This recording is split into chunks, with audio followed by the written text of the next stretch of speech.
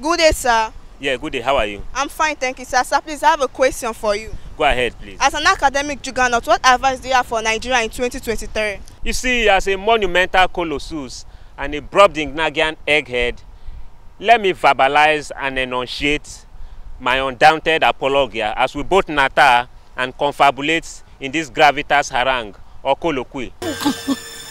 You see, for a long time, we've selected a poor choice of leaders, and we need to make the right choice now.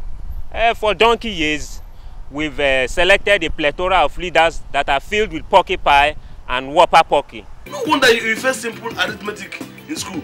Leaders that have camouflaged and obscured the dinkum oil from the hoi polloi in Nigeria and concealed it in an agbada of terminological inexactitude. Iteto. Jesus! You see, I'm not a criticaster, neither am I an iconoclast, but only a ginormous gala or a cretin hokum would harumphingly disagree that these grudgy yo-yos and namby-pamby snolly gusters have not eclipsed the hoi polloi in Nigeria in a state of horrendous ho-ho and ho-hum.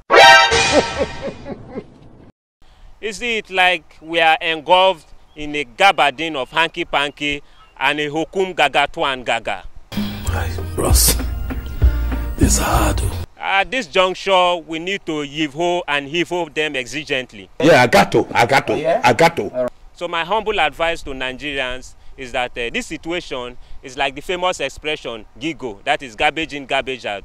So if we elect in garbage, we should expect to get garbage for the next 4 to 8 years. So as you vote, vote wisely. Thank you.